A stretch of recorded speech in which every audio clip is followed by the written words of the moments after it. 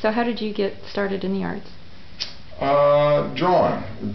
Drawing as a kid was my connection to it, and I had a real love of drawing and writing stories and creating environments from my imagination, collage, stuff like that. I did my first linoleum cut, I think, in junior high.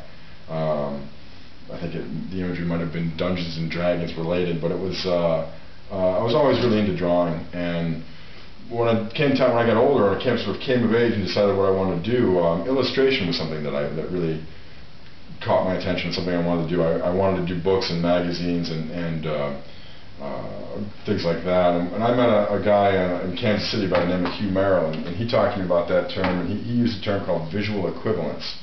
And he talked about illustration. A lot of times illustration is a dirty word in the fine arts, and he talked about illustration becoming a visual equivalent for any concept or idea or metaphor. And so the work really started to really become what I thought were visual equivalents of things I had heard, things I had seen, things I had read. And I drifted away from illustration into, I was always painting, but I drifted into printmaking basically on this guy's recommendation. And I fell in love with the graphic mark making of printmaking.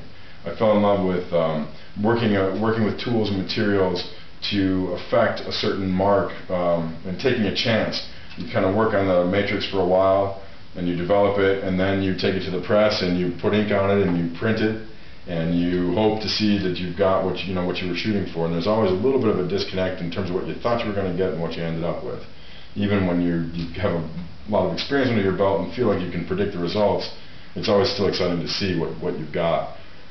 It was that really drew me to printmaking. I felt like coming from the Midwest and coming from a working class family, I felt like printmaking was a trade, a good solid trade in the arts to be involved in. The life of a painter seemed something other, something different.